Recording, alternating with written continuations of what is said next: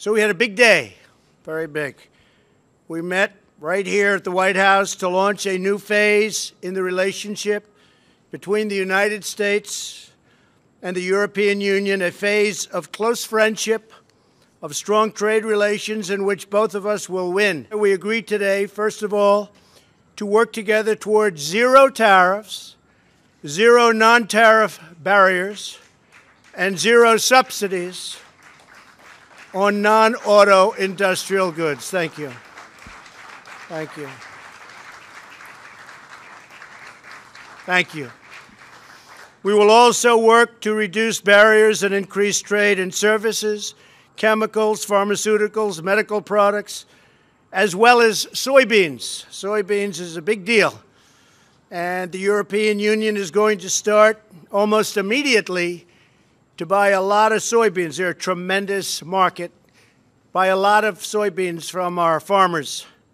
We agreed to a strengthening of our strategic cooperation with respect to energy. The European Union wants to import more liquefied natural gas, LNG, from the United States, and they're going to be a very, very big buyer. We're going to make it much easier for them, but they're going to be a massive buyer of LNG, so they'll be able to diversify their energy supply, which they want very much to do, and we have plenty of it. Jean-Claude, please. Mr. President, ladies and gentlemen, when I was invited by the President to the White House, I had one intention. I had the intention to make a deal today, and we made a deal. We have identified a number of areas on which to work together. Work towards zero tariffs on industrial goods. That was my main intention, to propose to come down to zero tariffs on industrial goods. We've decided to strengthen our cooperation on energy. The EU will build more terminals to import liquefied natural gas from the US. This is also a message for others.